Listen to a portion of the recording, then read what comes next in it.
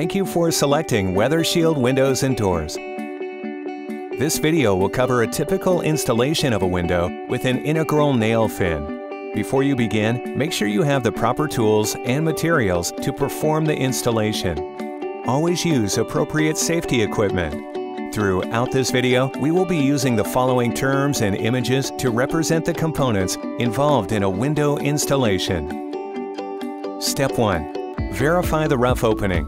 Check the opening is plumb and level and square. Measure the rough opening and make sure it is 1/2 to 3/4 inches larger than the window in width and height. Step 2. Preparing the opening.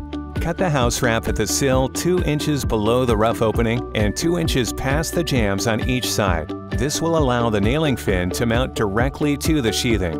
Cut the house wrap at the head even with the framing and diagonally past the jambs 6 inches to create a flap. Fold the flap up and temporarily tape it above the opening. Create sill flashing by cutting 2 4-inch lengths of 6-inch wide flashing tape. Fold each of the 4-inch pieces in half and cut the folded corners to create a bow tie shaped corner guard. Remove the tape backing and apply a guard to each of the sill corners. Half the guard will cover the jamb and sill, and the other half will be folded over the exterior sheathing. Cut a length of 6-inch wide flashing tape equal to the rough opening plus 8 inches. Remove the tape backing and apply the tape to the sill, covering approximately 3 inches of the sill and extending 4 inches up the sides. Fold the remaining flashing out onto the exterior sheathing and roll smooth to remove any air pockets and to promote adhesion. Step 3. Installing the window.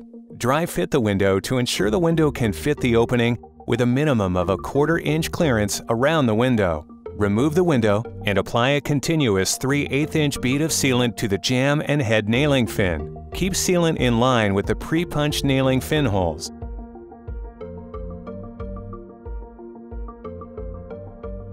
Apply an intermittent 3/8 inch bead of sealant to the sill nailing fin to allow any incidental water that collects at the sill to drain to the exterior.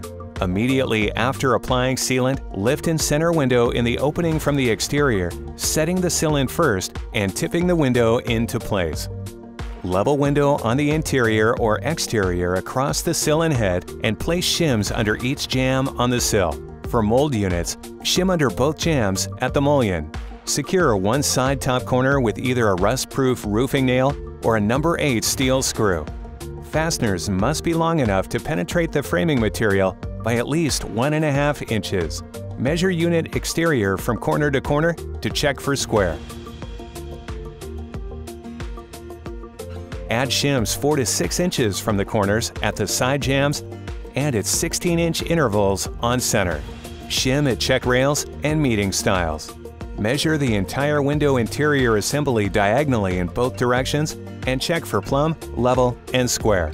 When window is plumb, level, and square, continue fastening through the nailing fin holes. Place fasteners 4 inches from each corner and spaced every 4 to 8 inches on center. Step 4. Flashing the installation. Cut 2 lengths of 4-inch wide flashing tape equal to the rough opening jamb height plus 5 inches. Remove the backing of the tape and apply over the nailing fin and the house wrap, keeping centered on the side jamb. Cut 1 piece of 4-inch wide flashing tape equal to the width of the window plus 10 inches. Remove the backing of the tape and apply over the head nailing fin, extending past the jamb flashing by at least 1 inch. Roll the tape smooth with a J-roller to eliminate bubbles and promote adhesion. Replace the flap created during preparation of the weather-resistive barrier and tape the seams with WRB tape or window flashing tape. Step 5. Insulating and sealing the installation. Insulate and seal the gap between the rough opening and the window frame using either loose fill fiberglass insulation or low expansion polyurethane foam. If using foam, make sure and use a brand that is recommended for windows. Only fill the void half the depth of the jamb to allow for expansion. For more detailed instructions, please check the instructions that came with your window or contact your local WeatherShield representative.